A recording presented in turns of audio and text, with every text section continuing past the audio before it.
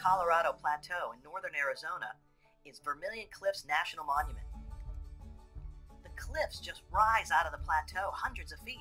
I wish I would have had more time to visit. Well, I finally made it to Utah. Now, way back in Illinois, I had bumped into these Italian guys in 3 different locations on Route 66, and here they are in Utah.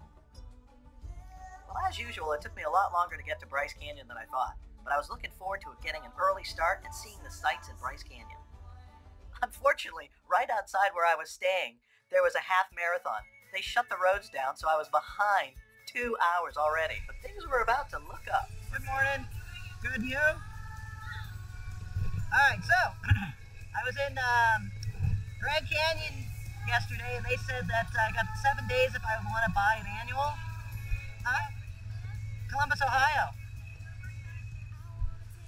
Thank you, Amanda. Yeah, all the way up to Maine and back. Somewhere. Probably. Thank you so much. You too.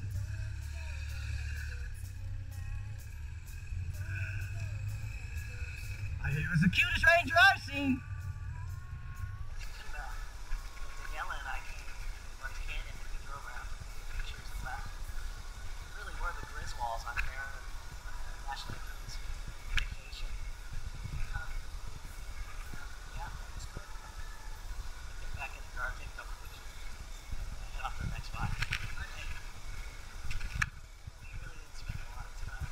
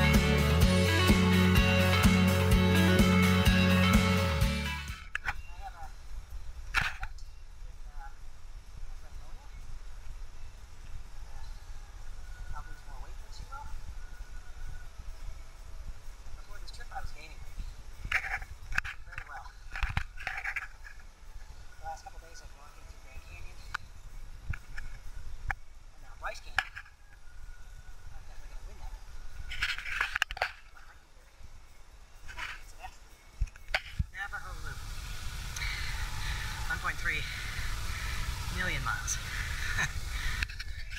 Okay, maybe it wasn't 1.3 million miles, but it sure felt like that. My next stop was the Grand Staircase Esplanade National Monument. Now, since I was in the area, I was told I had to try the Cotton Canyon Road. It goes right through the Grand Staircase National Monument. It was roughly 50 miles of sensational backcountry roads with the most spectacular views along the way. Couldn't wait to ride this.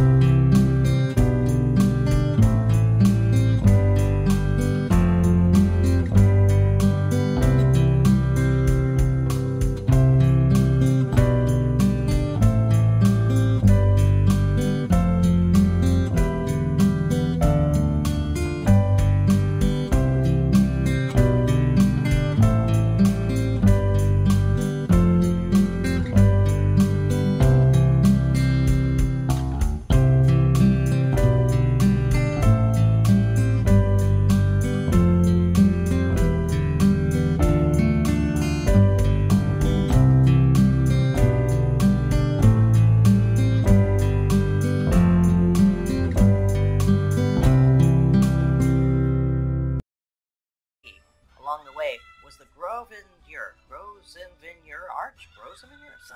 Anyway, something like that. It's a double arch located in the Grand Staircase Esplanade National Monument. Sort of a little warm-up to the Arches National Park in Moab, which I was hoping to stop at. Yeah, Houston, we may have a problem. 30 miles.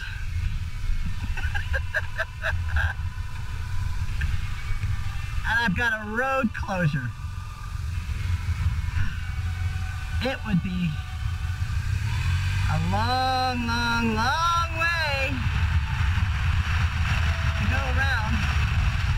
Let's see what this looks like. Hopefully it's not too bad.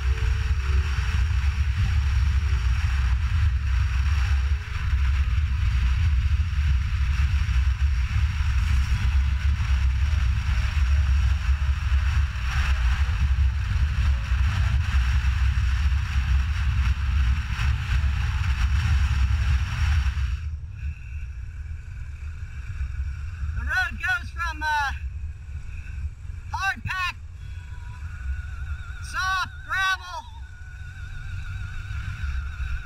to almost talcum like sand, and it changes just so quickly. So this 30-mile route is going to take me a good long time. For sure. Probably won't get as far as I was hoping tonight, but gotta take it easy. Just gorgeous though. Beautiful.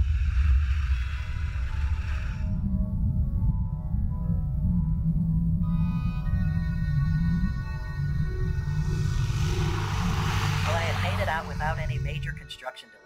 I was still way behind. So, I decided that I was going to do my Superman impression of flying, just to make up some time. Really don't think it worked, though.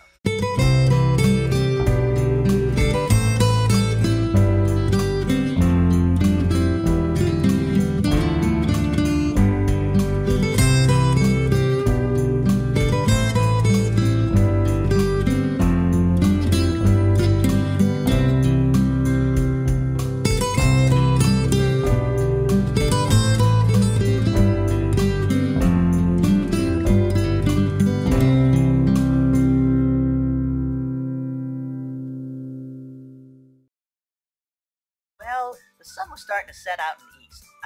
The west. The sun sets in the west. Elvis and I were trying to head over to the Monument Valley before it got too late and they closed the gates.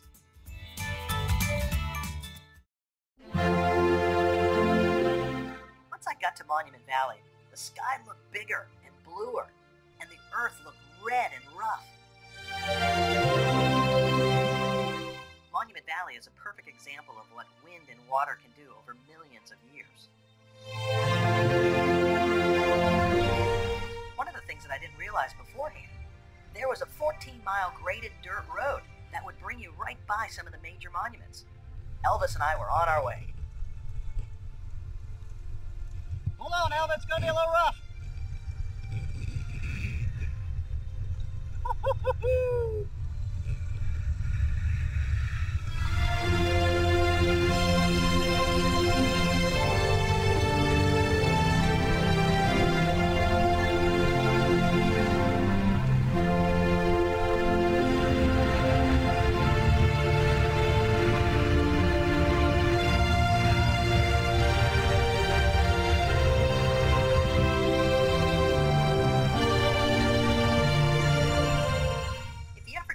To visit Monument Valley, do the loop. And if you don't want to ride it or drive it, they've got tours. It really brings you back in time because none of the scenery has changed for hundreds, even thousands of years. It really is an amazing area.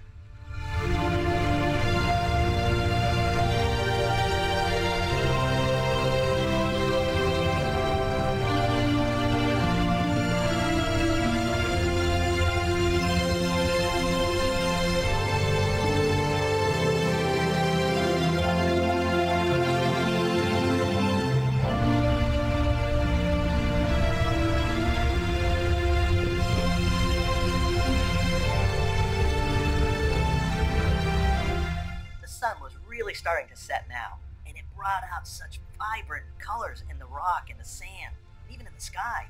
The reds just were so deep and rich.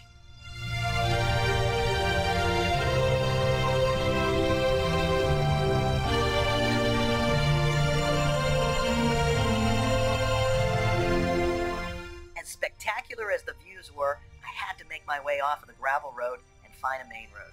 I still needed to figure out where I was going to stay for the night. But what an amazing day it's been, and another incredible day on the Go West Young Man road trip.